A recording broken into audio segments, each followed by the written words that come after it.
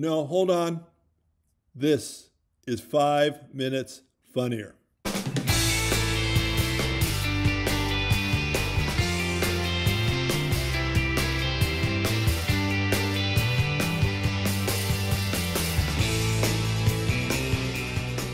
Hi, and welcome to 5 Minutes Funnier, the comedy how-to. I'm your host, Jimmy England. So tell me, how original are you?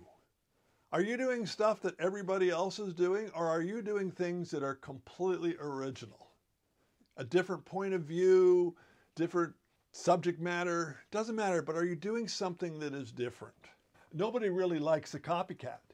If you're simply doing the same type of jokes that everybody else is doing, you're not going to stand out very well.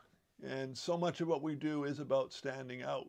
I actually had an instance of how important that is came to me recently. I had entered Canada's Got Talent for 2024, and I actually got a call from the casting producer.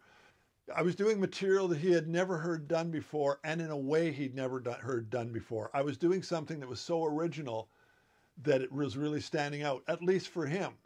Now, I'd like to say this had a happy ending and I got on the program, but the reality is that a program like that, it's not just about having the most talented people on there. It's about getting a blend of comedians, dancers, musicians, and people that the judges can talk to. Even if you make it through all that and you're the person that the show wants, they have to then sell you to the network as being one of those people. And unfortunately, at least for this year, I didn't make it. I've said it before. You're not a tribute act. You don't do the same material that other people have done. You do something that's fresh and new. The crazy thing about all this is that you can get a lot of jokes by doing the same material that everybody else is doing.